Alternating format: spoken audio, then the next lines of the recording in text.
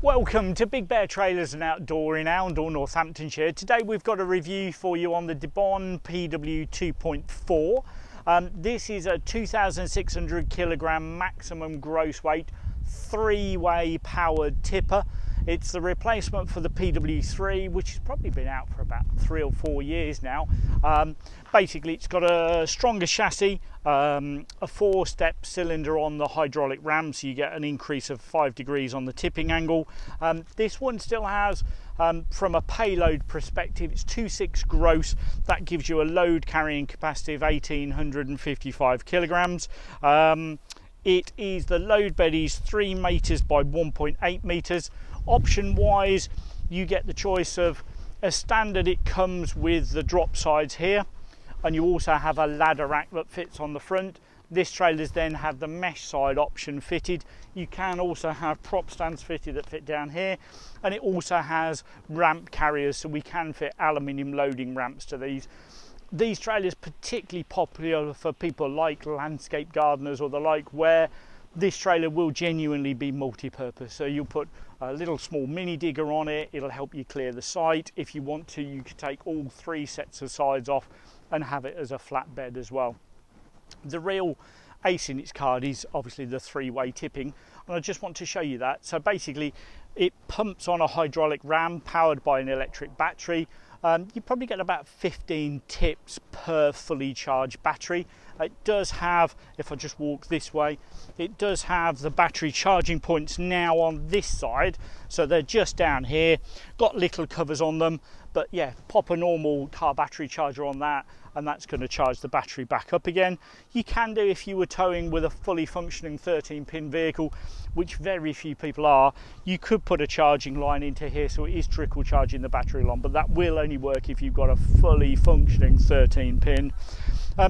Basically, the pins at the moment for the trailer are located in this rear corner and this front corner, so it's going to tip that way.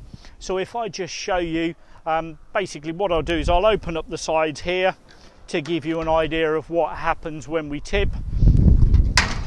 So I'm just going to open that up,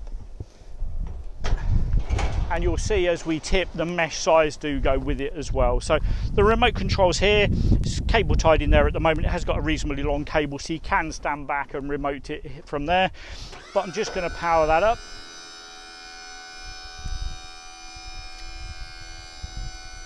And you will see as the tipper goes, the mesh side panel tilts with it.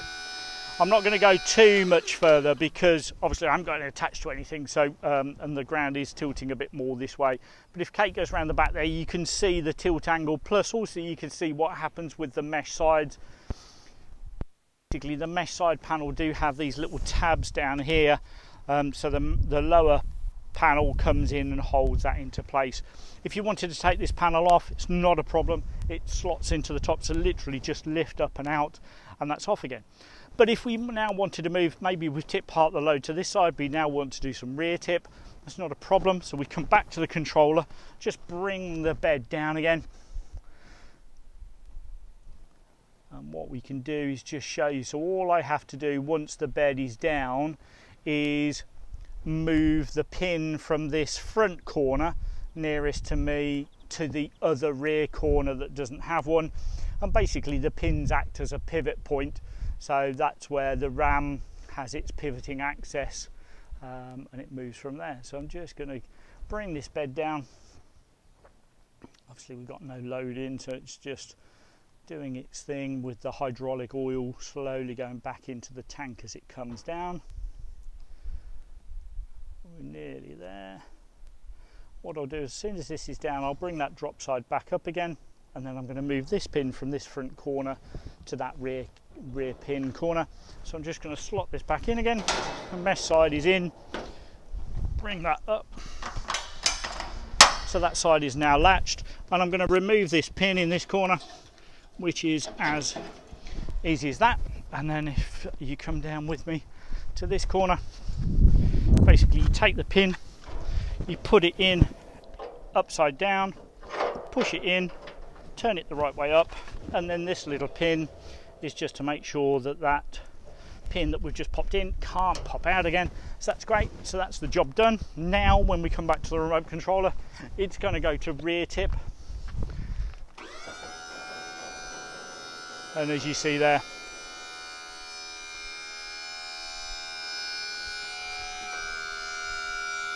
I won't go all the way up, but you get the gist. You can also see down here you've got the two ramp trays, so one of the aluminium ramps would sit there and the other one over the far side. It does have the sort of browny coloured restrainers, so if you've got ramps on board here, they just stop the ramps bouncing. Obviously you've got the battery pack, motor, hydraulic oil reservoir there as well. Your spare wheels tucked away down at the back there. The other thing I was just going to show you in the load bed, if I open this up, we can just see that it has tie down points in the floor as well. So you can see on each side you've got 3 tie down points, which are nice and robust there as well.